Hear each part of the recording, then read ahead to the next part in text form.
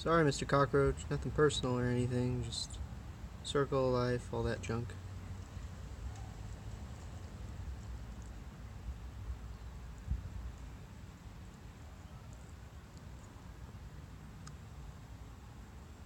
Oh, there you have it. That's how it's done.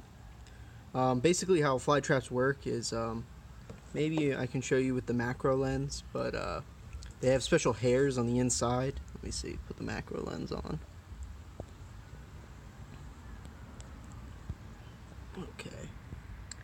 Maybe you can see with the macro lens, or maybe not. But they have tiny little hairs on the inside, and you have to hit, I believe, at least 3 of the hairs, 2 or 3 of the hairs, for a continuous 5 seconds for it to close, for 2 or 3 seconds. There's one. You can see one tiny little hair right there. But yeah, that is it for our friend. Rip.